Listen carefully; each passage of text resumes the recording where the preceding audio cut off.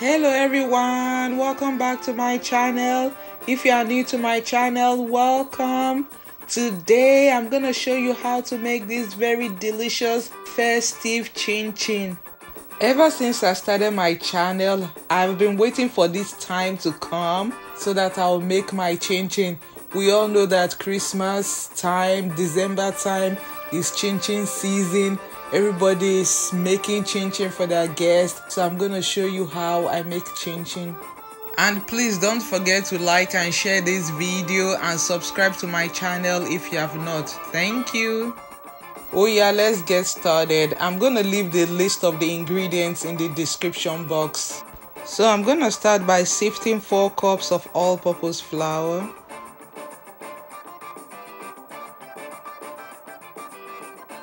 adding a teaspoon of salt, a teaspoon of nutmeg, a teaspoon of baking powder, and sift everything together.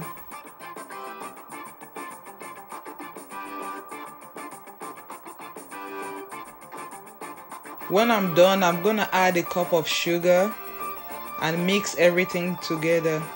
You can also add sugar to your own taste. Then I'm gonna add half a cup of butter and mix it in. You don't have to use a cold butter, you can use room temperature butter, and when you are done, the end product should look more like breadcrumbs.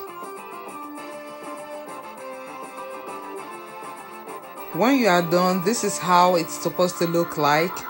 Then I'm gonna crack in an egg and add milk gradually. I'll be starting with a cup of milk and I will add it gradually. You can still use water instead of milk. When I was younger, whenever we made chin chin, we used water and we did not even add eggs. They told us that if you add egg and milk, that the chin chin is gonna be too soft. When you start frying it, the chin chin will fall apart. That's what they told us, but of course it's not true. But I'm not gonna lie, the chin chin tasted so good without egg and milk.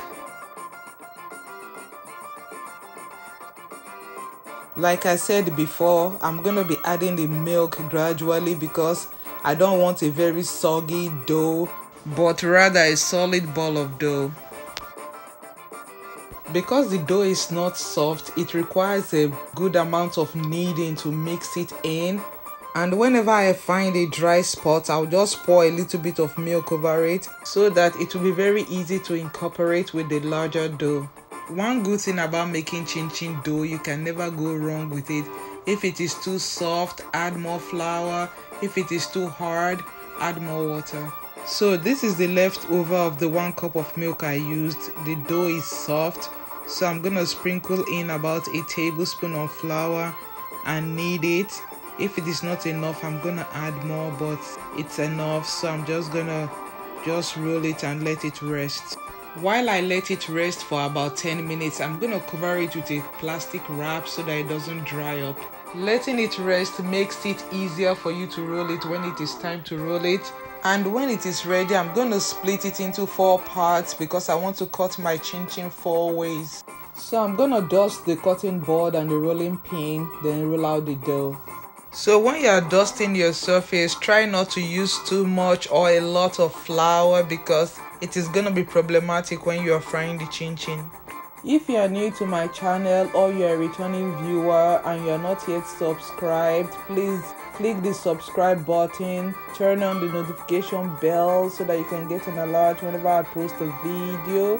Like and share the video. Thank you and God bless you.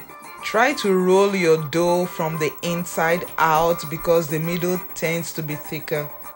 After rolling the dough to my desired thickness, I'm gonna cut off the rough edges and save it for later. So the first style of chin chin I will be cutting is the classic chin chin. This is the common and regular way most people cut their chin chin. Cut your dough into strips and cut them into little squares or rectangles. Usually we'll cut our chin chin with knives, but I find it way easier when you use a pizza cutter.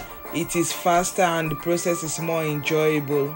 I am practically doing the same thing I did with the knife, but this time it is faster. Sometimes when the dough sticks to the wheel, I just coat the wheel with some flour and we are good to go. Let me use this opportunity to send a special shout out to all those that have subscribed.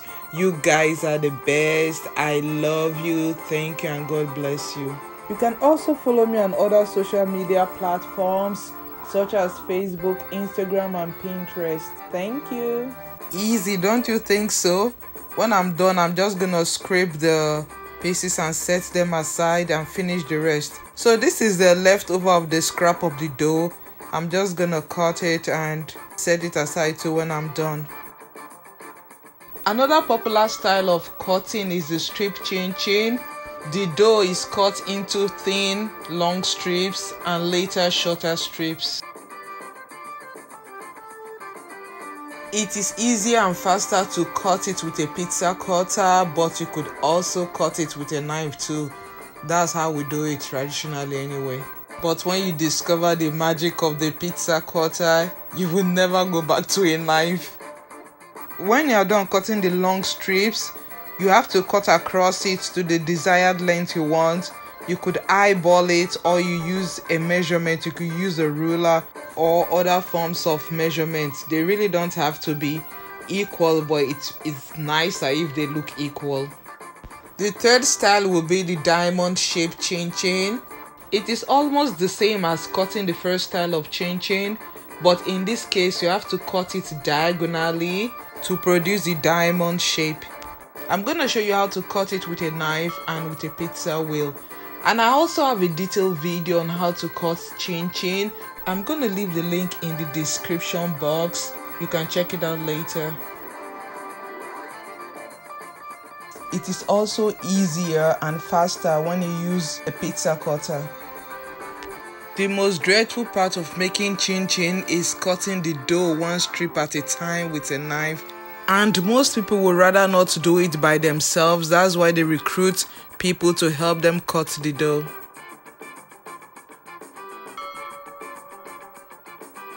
We're almost done. The last one is the leaf-shaped chin. The leaf-shaped chin is almost similar to the diamond shape, but with a little twist. In this case, the strips are wider and the diamond pieces are bigger. Then I'm gonna make a slit in the middle and turn the dough inside out. Some of you might be familiar with a similar style, but it is rectangular. I grew up making that style, but there was a time I was making chin. I said, let me do something else. So I just made the diamond shape, slit the middle and turned it inside out. When I fried it, it just looked like a leaf. I said, oh my god, this is beautiful. So I started cutting my chin that way from that day onward. Even when we're younger, helping the grown-ups to cut the the dough to make the chin, they encouraged us to create styles, and we created so many styles. So I really like to create different styles of chin. Let me show you a closer look at how I made it. Isn't it easy? Whenever you make your chin, feel free to create any style you want. It is your chin.